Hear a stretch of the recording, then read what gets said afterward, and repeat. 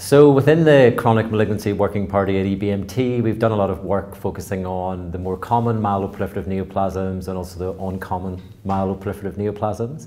So we've recently published on a very large cohort of patients with both primary and secondary myelofibrosis, collected over a decade of patients who've been enrolled from many centres across the EU, and really looking at the role of transplant conditioning. So we know that unfortunately many patients with myelofibrosis are excluded from transplantation because of the natural age of onset of the disorder. Maybe they lack a suitable donor, but what we really wanted to look at was how patients who underwent transplant, did the role of conditioning play a role? Because sometimes if we have a patient who is very fit, maybe in their 47 or 48 years of age, do we pick a myeloablative transplant or do we pick a reduced intensity transplant? So this was a very large cohort of patients, underwent a very heterogeneous group of conditioning regimens, but really it focused us on looking at the outcomes from what is historically a very rare indication for transplantation.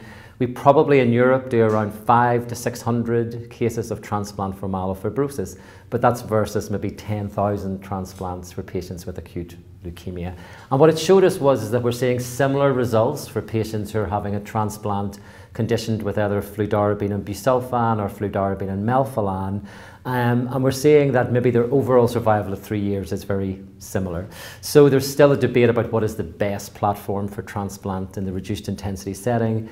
Many centres are using what historically was conveyed from a study that was published 10 years ago that looked at fludarabine, busulfan and ATG, and that's our current preferred regimen for patients undergoing reduced intensity transplant. We know that with myeloablative approaches, we're seeing good overall survival, but unfortunately higher rates of acute graft versus host disease.